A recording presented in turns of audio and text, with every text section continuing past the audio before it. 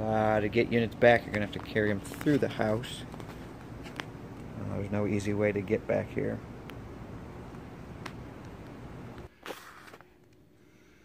Alright guys, this is the second, third floor unit. So we're going to put the furnace back on the same ductwork that we have there. New coil. Lines are getting flushed out. Flue pipe is there.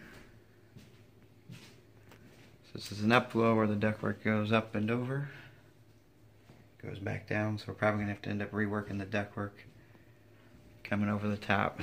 We're going to have a humidifier that goes in here, which the humidifier water line, there is a bathroom right behind here. And as you can see back there by the PVC, there is a water line back there. So once we remove everything, customer's okay with us cutting the hole, tapping the water line for that, and then so we have to mount the humidifier up high to drain into the drain there.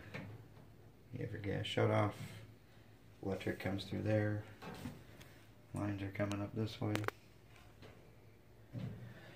We're also going to be putting the media filter in here, so we'll get rid of this, put a media filter in the same fashion that this one is, and then we'll take this ductwork and scoot it back.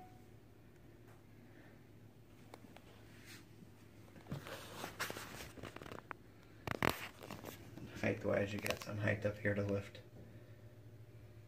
to go up higher with the ductwork.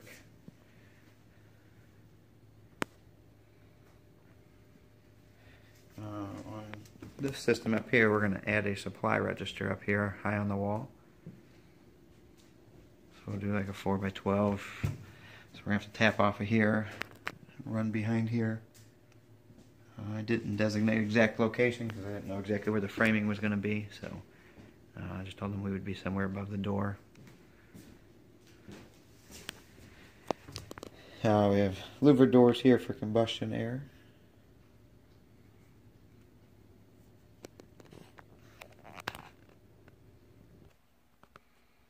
Alright guys, here's